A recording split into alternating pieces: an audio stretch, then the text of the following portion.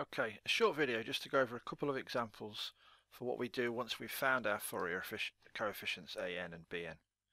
How do we go about putting it into the Fourier series? So we have this example number 1 here, and we've found an and bn and of course a0. So we can now write out our Fourier series. So we would say, or we would write, the Fourier series associated with f of x, if that's our function, would be, then we can start off with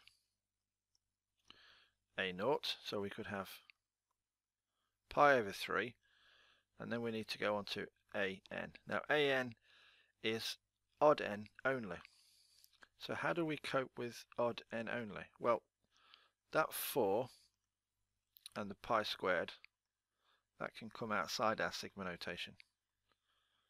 And we can start off with something like this. So we'll make it efficient by bringing the constant coefficients outside. Now when I want to write my 1 over n inside sigma, I have to make sure I have some way of coping with the fact that I don't want all the n terms. I want n for 1, 3, 5, etc., but not 2, 4, 6, 8. So odd n only, I replace the n's inside sigma with 2n minus 1. Now of course an is just the coefficient in front of the cosine term.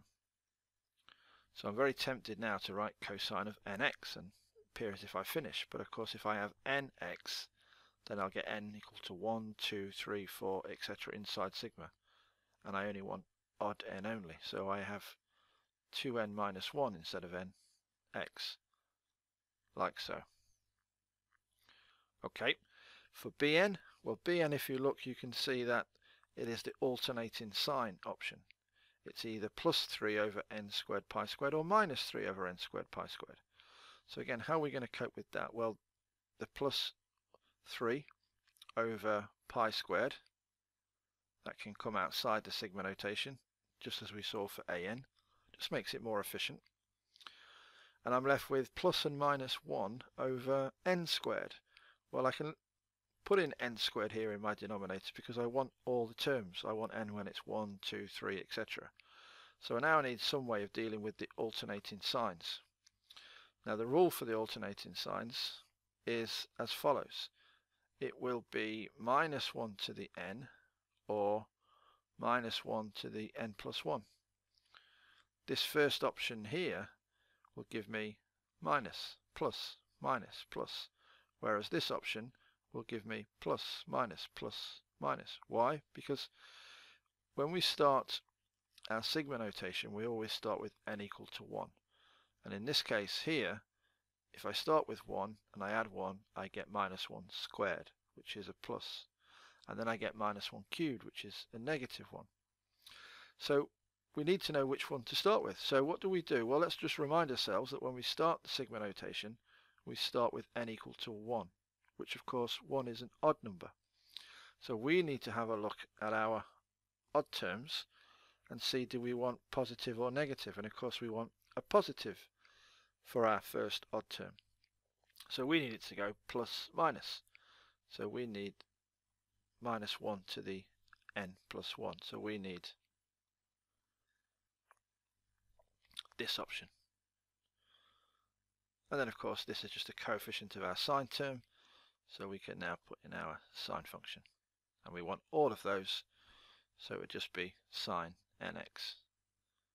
And that's it. That's the Fourier series for example number 1. Okay, let's have another go. Example 2. Now in example 2 we see that a0 is a half, so we can start with that. So the Fourier series associated with f of t or f of x or whatever it is we'll find in the series for, we can start off with a half.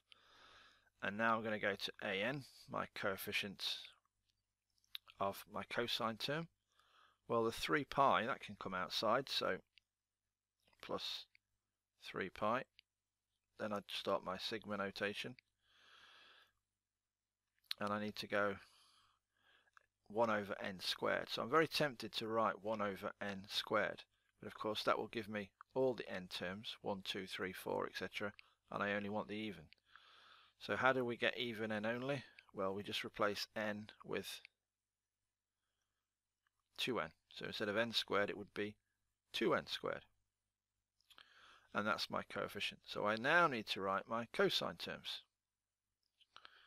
So in this case the period is 4. So all the way through this example, if I was showing the workings, we would have cosine of 2n pi x over 4. That would be my capital T, the 4. And of course that would tidy to give me cosine of n pi x over 2. Now in this particular case, for this example number 2, what do I need? I need even n only. So this n here will get replaced with a 2n. So what I will get will be cosine of 2n pi x over 2. And you can see, of course, in this particular case, those 2's will cancel. So we shall have cosine of n pi x. Okay, and if we look at Bn, well, Bn, we just have odd n only. So again, the minus 3, the over pi, that can come outside, and then we have our second sigma notation. And I need to deal with what? 1 over n squared. But I want this for odd n only, so instead of 1 over n squared, I have 2n minus 1 squared. And now I can do my sine term. Now my sine term is going to look something similar to this, because my period, my capital T, is 4. So the 2 on the top would cancel with the 4 to give me n pi x over 2. But this time I only want odd n, so I have 2n minus 1 pi x over 2. And there we have it. So that's my Fourier series for example 2.